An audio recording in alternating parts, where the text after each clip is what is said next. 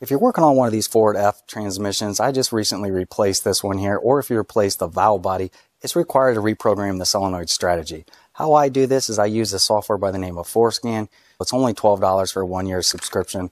And also this OBDLink.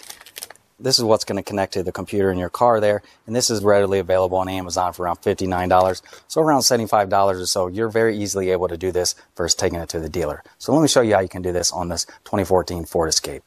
Before we get started, the most important thing you need to make sure is if you get a used transmission that this solenoid strategy sticker is on here, because at the end we're going to need to reprogram that strategy with the vehicle. The transmission we had out has a different strategy, so we need to make sure that sticker's there, because if it's not, you're not going to be able to get this thing installed correctly.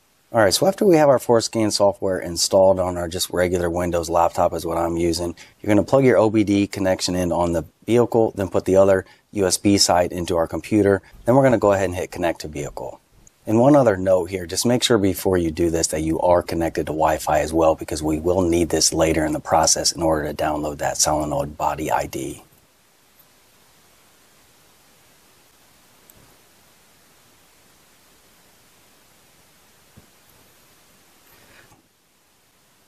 And after the vehicle is connected, first thing we'll do here is we'll clear the transmission adaptive strategy. So just click on the service wrench on the side over here, and click the first one there, and it's going to be clear transmission adaptive tables, and hit run at the bottom of the screen. And you'll get a pop-up saying this function will clear the transmission adaptive tables. Just hit OK. Then after that's done, you'll see that it says completed successfully. So then we'll move on to configuration and programming icon. It looks like that PCU processor over there on the left-hand side. Then we're going to select transmission characterization update and then hit run at the bottom. Then this will give us a warning here just explaining the process. Just hit OK. Then we'll get another pop-up and we'll just say select update by strategy number, then hit OK. Then you'll get another box here showing the current strategy number and a box to enter the new one. If you remember at the beginning of the video, I mentioned about that strategy number that's on the transmission. You're going to take that strategy number off of that new one that you installed, and you're going to input it here. Then you're going to hit OK. Then you'll get another pop-up saying the file is not found. It's going to ask you if you want to download it. Just say yes.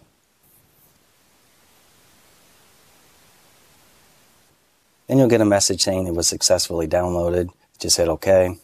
Then if you go back and you compare your old and the new, you're going to see that it did program the new solenoid strategy ID, and it also downloaded the body ID. Just double check those two numbers there that are on your sticker, match the two numbers here, and if they do, then you completed updating the strategy number there.